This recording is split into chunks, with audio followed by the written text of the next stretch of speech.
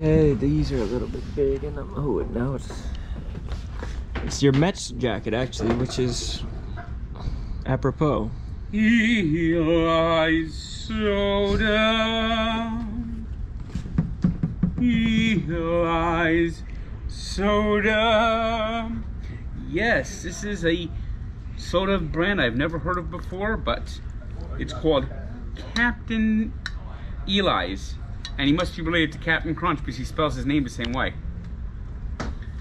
And this is a guy named Eli who was born in the 20s and was kind of an entrepreneur. He would make root beer for his neighborhood in Maine. He served in World War II. He was, I think he might have been a captain, so so everyone called him Captain Eli. And eventually, over the years, making all these sodas, his family decided to bottle it one of these days. So in the 90s, they started bottling Captain Eli soda. It comes in 8 different flavors, and of course, this is called Strawberry Pop. Now, it's bottled in Maine. This is a soda from Maine. Now, I would think they would call it soda in Maine, but I guess the guy likes calling it pop. And this is one of the 8 flavors that they make, called Strawberry Pop. And it's Captain Eli Strawberry Pop. You got a little boy looks like he's like rowing a boat of like barrels with a parrot on his shoulder. I guess he's a doesn't know if he wants to be a captain or a pirate captain. So this is Eli's Strawberry Pop. You don't see strawberry soda too much.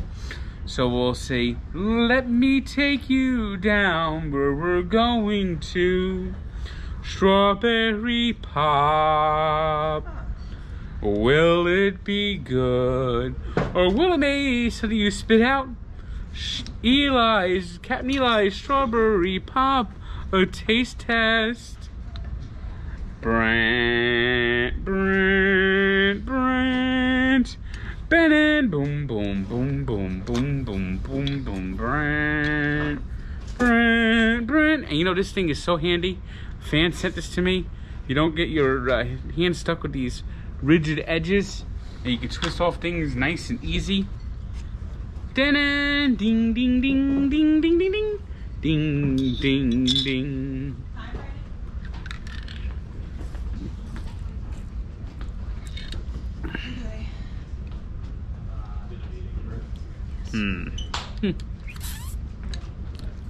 You know, I don't think strawberry works that well as a soda flavor.